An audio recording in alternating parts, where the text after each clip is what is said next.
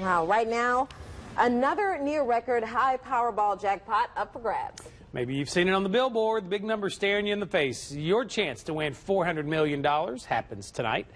KSLA News 12's Olivia Vidal live at the Raceway in Bossier off of Old Menden Road, right off I-20. Look, you're up at the counter. Looks like you're getting ready to make the big purchase.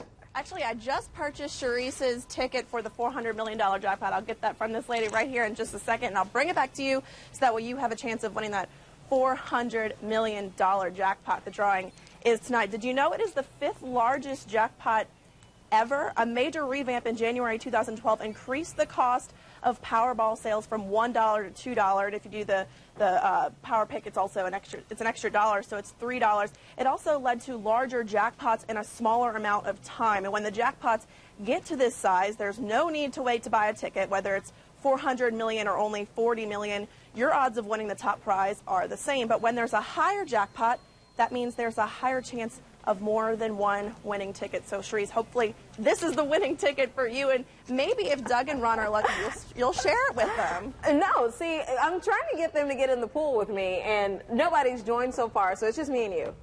All right. Maybe we can share with Lolo, Joe. We're all in. I think we're all in. Stop this. By the way, did you have her ticket right there? Did you get it yet? Nope. Can I get her ticket real quick?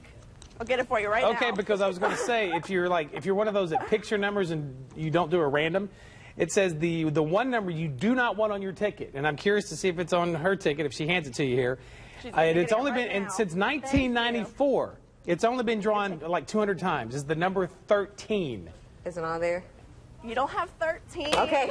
Because that is truly an unlucky number. It never gets drawn. The old ping pong never bounces your way.